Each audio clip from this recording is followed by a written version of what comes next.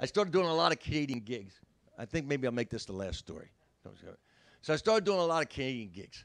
And the gig was, you know, it paid a lot of money, but I had a car still, or I'd get a car and I'd drive up a lot of times. I'd drive up. It was for a lot of reasons. One, I could bring a lot of they would sell Tylenol 222s, which was Tylenol with codeine, Tylenol with codeine over the counter. So I'd drive back with a trunk full of that. Whatever, you know, I just like driving anyway. I always like driving.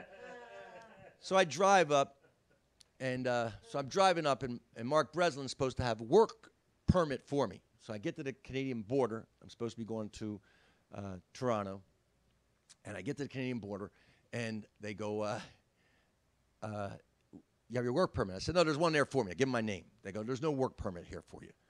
You can't go. You can't go through. I go, I got to get through. You know, I timed it so many hours to drive there. I always like to time it, so I had a little bit of rush to me so I can get the adrenaline going, you know, but I didn't want it to be like I missed the show. So I'm sitting there talking to this guy who's in a uniform and a little hat, you know, and he's a Canadian immigration officer. I said, I got to get there. There must be some way to get there. And he said, well, let me see what we can do here.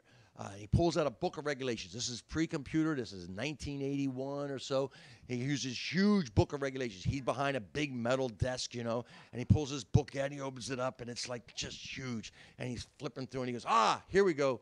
There's an artist exception. If you're an artist, you don't have to work papers necessary. You don't need to work papers. If you're an artist, you don't need work papers. And he's an artist.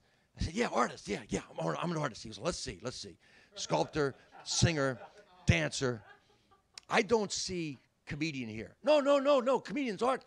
Look, Richard Pryor and George Carlin, artists. They're artists. He goes, well, do your act.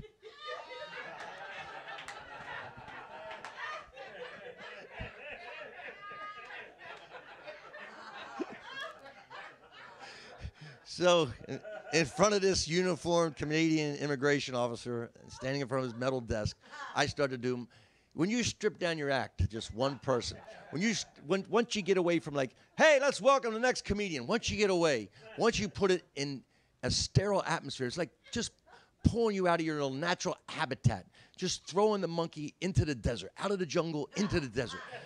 Once you do that, it becomes so obviously how unfunny I was. I start doing my act. He goes, no, stop. That's not art. That's not art. And literally, like, I just closed the book on me. Just literally closed the book. Not even going to bother looking for any of it. There's not even an unfunny guy exemption. We're just close the book. And this rang so true to me because that was it really echoed my own head. I'm not an artist. I never looked at myself as an artist. When I was growing up, I had a couple of incidences that happened. I remember I was like in first grade or so. The teacher said, everybody draw trees. Draw a tree. So I drew my tree. I had purple leaves. I don't know why, just purple leaves. And I remember her coming by my desk, and she picks it up, and she goes, Richie, leaves are not purple. And she holds it up to the whole class. Leaves are not purple. Richie did not hear the assignment, and she marks. They used to get 3 basic grades back then: VS for very satisfactory, S for satisfactory, and US for unsatisfactory. She put a big US on it, and that was that. And I thought to myself, I will never draw again. I will never draw again. I was so humiliated, I couldn't take it. I would never draw again. I never could sing. I mean, my singing literally hurts people. Hurts people.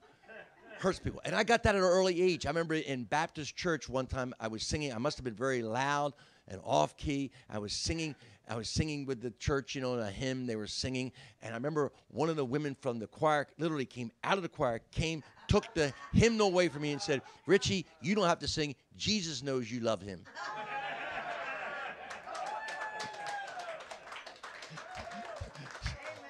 So all I had was my comedy. And I remember, I didn't even remember this. I never remembered this story about the purple leaves in the tree until 1981. I went to Paris, and I went into the Louvre, and I stood in front of this painting that had a blue horse. And I went, this guy's got a blue horse in the Louvre, man. I got a purple leaf tree that's worth some money somewhere, man. I said, this is unbelievable. And really, the greatest tribute to this story to me was my oldest daughter, which I never even knew this. My oldest daughter, she got tattoos, like her generation, tattoos. She got a tattoo from the story I told her once of a jacaranda tree on her side. And that's her reminder that art is art, man, and go for whatever you want to do. Thank you. Thank you. I thank you so much for coming out. Thank you very much. Thank you. Thank you. Thank you. Ah!